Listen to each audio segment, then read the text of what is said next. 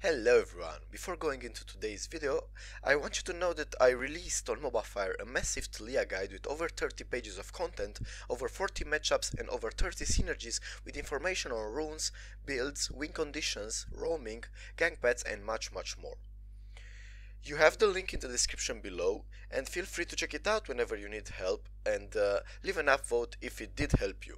I will also answer all the questions you have guys in the comments or on Discord or wherever you want, and I'll also be there for you if you need me.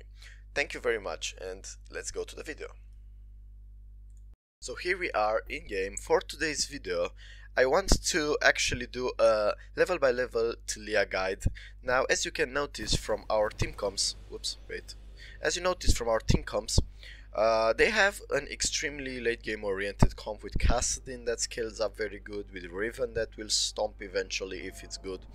Now we have Udyr and Taliyah. These champions are very early oriented champions, and late game they are kind of weak or bad.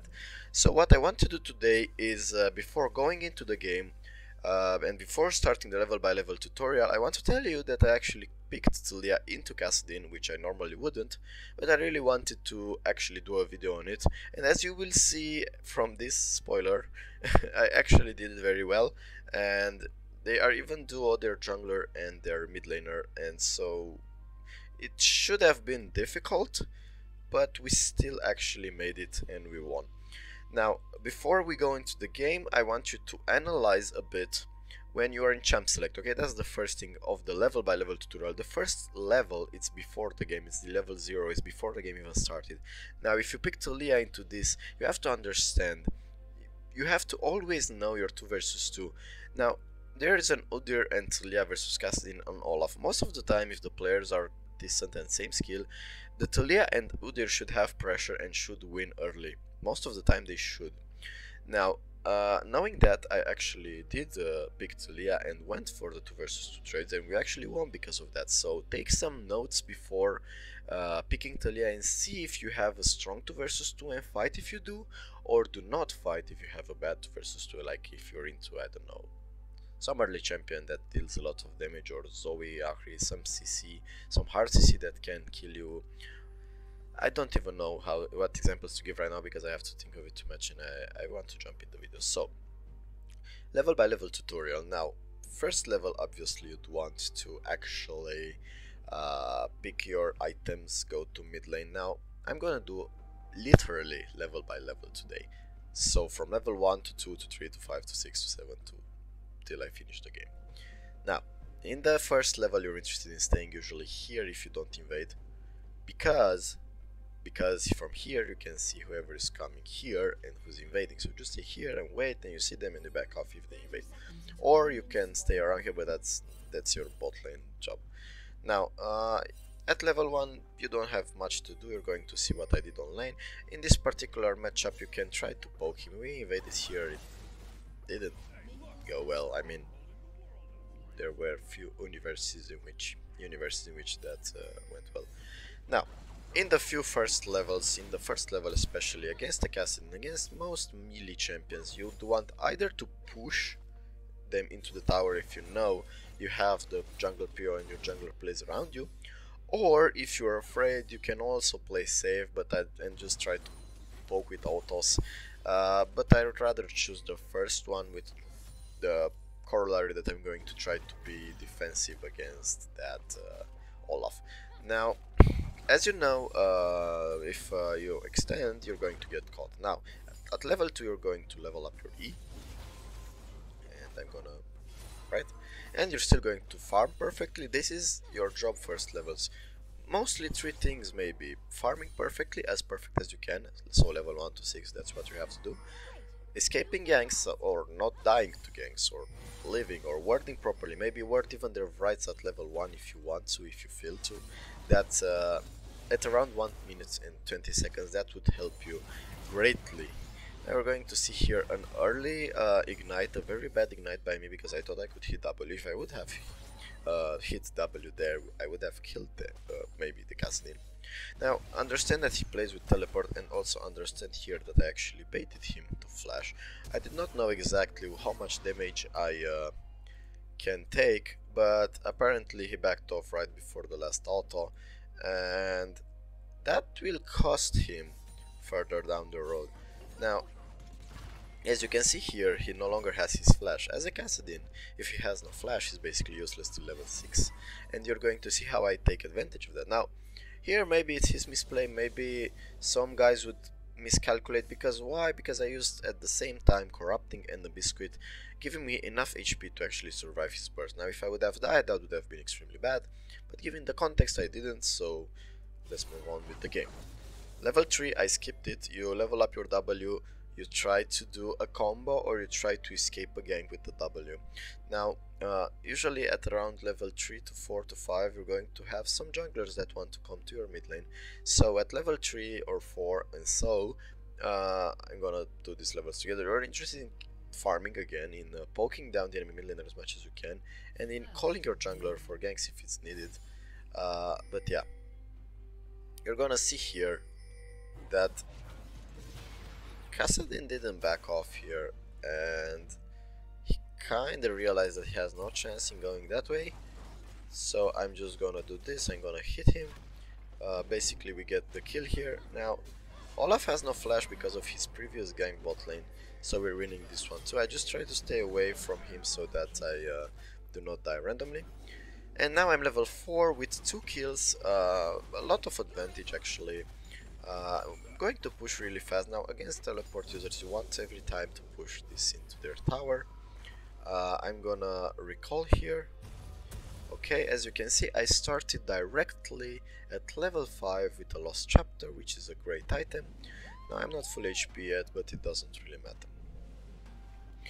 That lost chapter will prove extremely useful because it will give you mana around from level 5 to 8, maybe 8 being the worst case. You should complete lost chapter. You don't buy too many of, I don't know, too many vision wards, too many potions, too many Doran rings, because it will actually push back your item. Now at level 5 I have 3 points in Q, 1 point in Seismic Shove and 1 point in Wearable Art. Now I also discuss about spells more in depth on my guides, so yeah. Here I actually did my first misplay and only misplay of the game. Probably not really only misplay of the game. My only misplay of the game will come soon when I'll die to that Olaf, because as you will see that this Olaf actually goes something like this, and will come exactly. I can't even believe this. Jesus, he really did that, didn't he? I mean, I think he wanted prides. But yeah, this will be my first mistake and the only mistake that I did the whole game. Now, I misplaced myself oddly. I don't know. This is another mistake that I did, and it's stupid. Not casting the wall, but going slightly towards mid lane. And even though normally he should have recalled, and I should have stood in this zone. This is the main mistake a lot of Taliyah players do now. At levels 4, 5, 6, ward aside and stick to it, but ward it smartly, and don't do the mistake what I did here, that I went a bit into that direction. If I wouldn't go here, I would have had a perfect game, because I don't die again in this game. Now as you can see here, Udyr came, and Udyr played really well here because he got at least a kill, and honestly it's not even a problem that big that Kassadin got the kill, but if you're not careful in a game like this, they're going to scale. Now Garen won 1 versus 1, and now I'm level 6. Usually when you're level 6 you're interested in roaming bot. I do not have any voice left. Now I see here that Udyr went bot, and I know I have no ult, okay? So I use my ult in melee range. You should too. That's another tip or trick that you should play with. You're interested after level 6 to gank bot at 6 or after level 6, and usually you're interested in shoving the wave back into their tower. See, he comes to mid, he has to push, and then you move bot. Now what I do here, it's exactly that. I move bot and I try to engage on them. There we go, a perfect W onto Kai'Sa, on onto Xayah, sorry, but it didn't matter because my Kai'Sa got killed in the process. But again, I got another kill, so that was fine.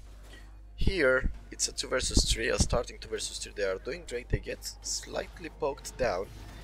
And as you can see here, I tend to do some pretty good W sometimes. And this actually gave us 3 drakes and a small heart attack because of this tornado. You've seen that? How close that was? I think it would have stolen the drake. How much damage that deals? Nah, no chance. No chance. Anyway, now I'm 4-1, I'm level 7, I did a gank bot. Even though my ADC died, I actually got the kill on their ADC. Which kinda is the point of roaming. I mean, even though their ADC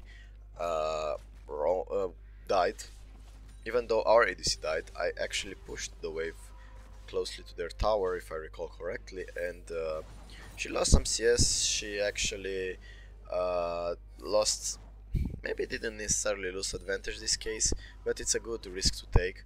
Now normally Kai'Sa shouldn't have died, normally, but yeah, this was the case, so it's okay. You should do these roams and try not to get your ADC killed, that's the bottom line. That's the bottom line. Now here is minute 8 and I already have my Ludens, and normally games like that would transition into a lose if you don't get this kind of items and this kind of power spikes early on, because Kassadin outscales you massively, same with Riven, and Xayah late game is actually quite strong as well. Not necessarily in tower team combat in general. Now, level 8, finished Ludens, spotted Janna, gave a free kill. Well, I didn't give the kill because I actually took it. I just realized that I hated myself for taking it, because normally when you're ahead you should also pass some kills to your ADC, but there's a big but, pun intended. If you are good enough not to die with a huge how can I say, shutdown gold on you, then it's fine. I mean, I actually reached 8 or 9 or 10 kills and I won't die again, and I have a huge bounty on top of my head. Now normally if Kai'Sa would have got the bounty and died, that would have been a bad trade, but she scales towards the late game much better than I do, so it's a good thing to actually give her kills. Level 7, 8, 9, you're interested in finishing Ludens or trying to finish it. Normally you wouldn't finish it at level 8 or 9 as I did. Again, roam as much bot as you can. I push the lane, as you can see my farm is even better than Kassadin's. And I try to go here and fix the situation as much as I can. Now, I'm not out of vision there. I don't understand what Olaf is doing, but Janna, I think Janna knew I'm here and still somehow died. Following up, Kassadin will flash here on Kai'Sa. Yep. And he will get the kill, but it doesn't matter because I'm so far ahead now. I will actually kill everyone without a problem. And more so, Udyr will also get the kill. Now, me and Udyr will play perfectly this game. We'll both play like this and will not die. And I don't even know who he is, and they are actually, their mid and jungler are duo, so I would have expected them to play better. Probably they got blamed for the loss, honestly. But normally, in mid to late game, this would have been a lose for us. In most scenarios, with good players or standard players or same elo players, same skill players, mid to late game this would have been a lose. But because we played so aggressive early, we actually achieved what we actually wanted to do. Now here, I even follow here with the flashing knight, getting the kill on Kassadin. And I think, I don't understand that flash. Yeah, he got the kill too. Now even without mana, I actually went there and helped my Udyr with the risk of maybe dying. I had flash, there was no risk of dying, honestly. So you have to, even you have no mana like this, in cases like this, you have to try to help him, especially if he has a ton of shutdown gold on top of his head. Okay, so recap, back that off. Finish Ludens, finish boots around level 8 to 12, 13 maybe. Try to finish that Ludens as early as you can. max spells Q, E, W, maybe get a stopwatch, because if you have a huge shutdown gold on top of your head, you're going to need a stopwatch. Roam as much as you can, try to get a full WEQ combo, or try to engage with your ult if you do have the stopwatch, or if you don't, try to engage with your ult without actually jumping in the middle of their team. That would be a pretty good thing to do. Now, I'm gonna go a little faster here, because from now on I think we just rolled them over. But you're going to see that we have a very good macro game in general for this particular game.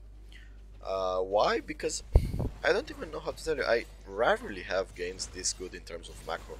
You're going to see that we actually go after towers, after as many towers as we can, we rotate a lot. Here we try to make another play. It doesn't matter, I just ping Udyr to go and pop that Herald, which he will, as you can see here. We're just trying to make that advantage larger as much as we can, because we will eventually lose. We all know that. We know that mid to late game we're going to lose. Now, I actually ulted here, went far too deep, but I had time to actually cast a W and an E and a Q. And Janna just pushed me away because she was panicked enough. Now, this maybe didn't net us any kills because they had some escapes or flashes or ults, but it gave us gold from the fact that Herald did his damage, and we also got plates. And as you'll see here, our bot lane overextends, but in the meanwhile, yeah, this Riven teleport is a good one. In the meanwhile, Udyr will take mid lane, Garen will take top lane, so we win on the macro game, regardless of what's happening here. Now, if Lulu gets caught here, yeah, no, she does not. It's good, it's a good play, regardless. I go bot here, I try to defend, I actually go for Oblivion Orb and then move towards Zhonya's and Sorc Shoes. Now, I'm level 11, I have my second grade ult. Now, when you have level 11, you can cast a longer ult, you can basically your range increases on ult a bit every time you level it up.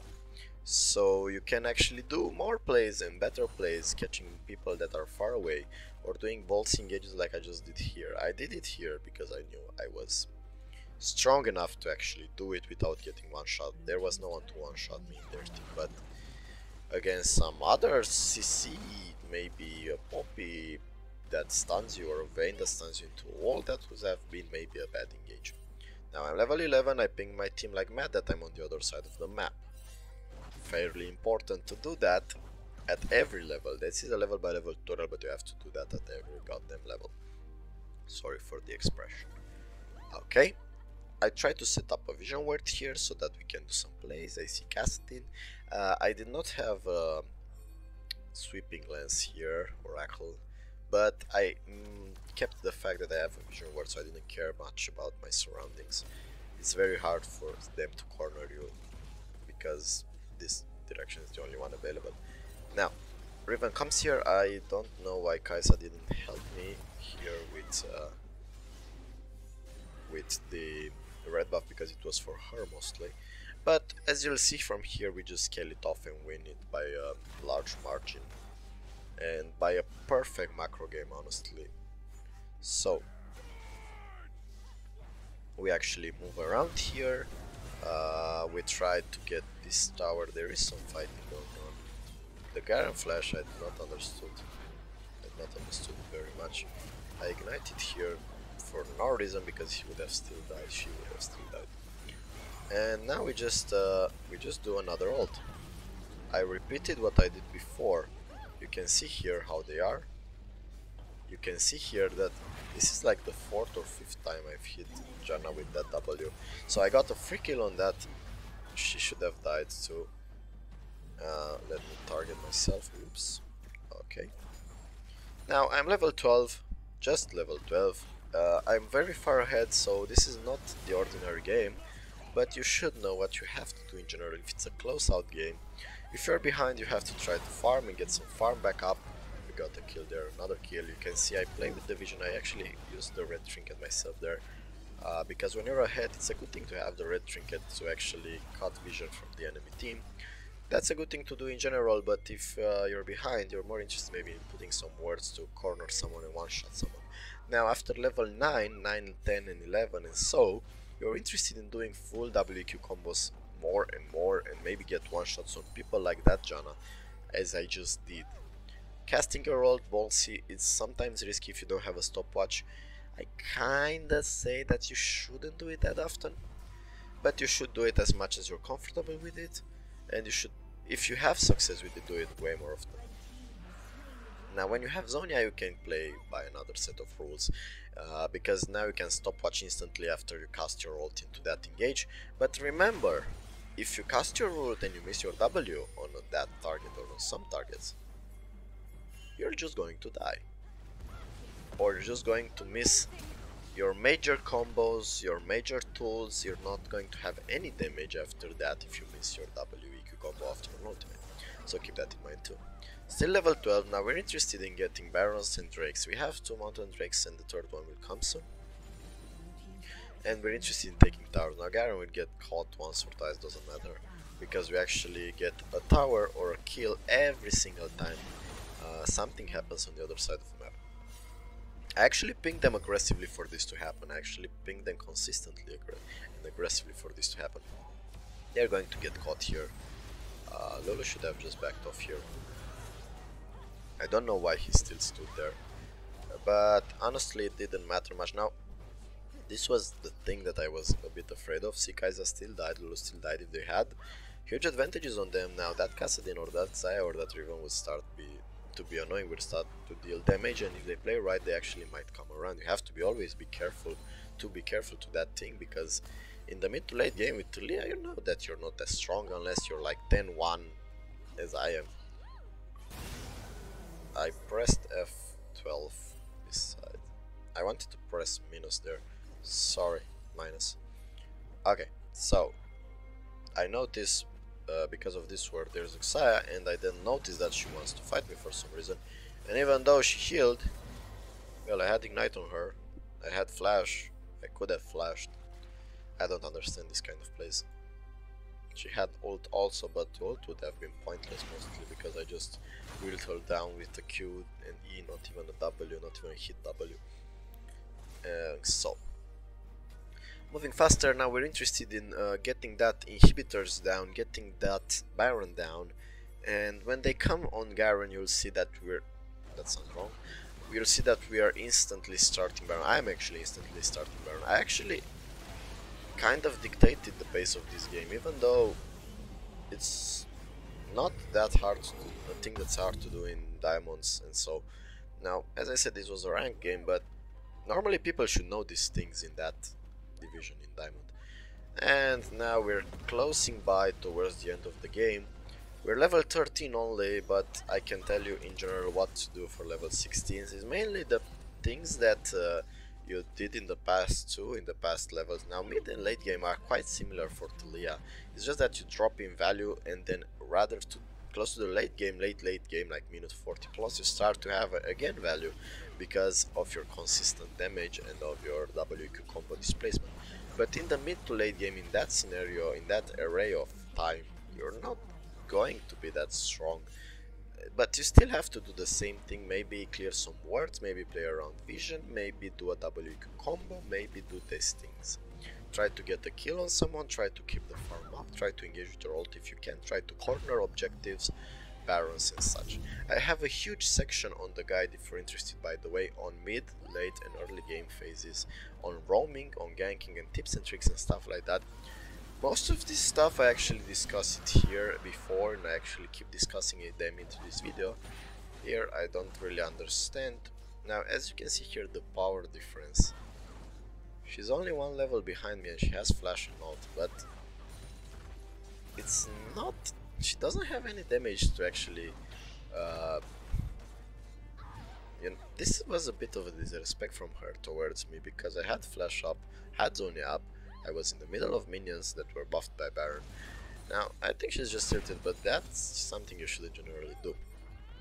Level 15, as you can see here, I just killed Riven, so I didn't AFK. What did I do? I casted ult towards the mid lane, I actually caught their strongest champion, arguably, because it's mid to late game now and Kasni should be the strongest. And from this point we just end the game. This is it for today, guys. This is the video, this is the tutorial, and I really hope it helps. I tried to do my thought process, to talk about my thought process at every second of the game, and there's no possibility of me making a better level by level tutorial than this, because I just said everything that needs to be said about it. And if you want to further improve, and if you want a written guide, you again have the one on Mobile Fire. That's basically what I preach and what I talk about and what I try to teach others in these kind of videos in text form. So I strongly suggest to look up on it if you want to learn more, because it's a massive resource and I wrote it for you guys, so try to look over it if you can.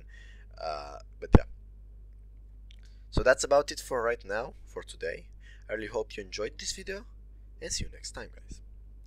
I'm Drewmatth, and I really hope you have a nice day.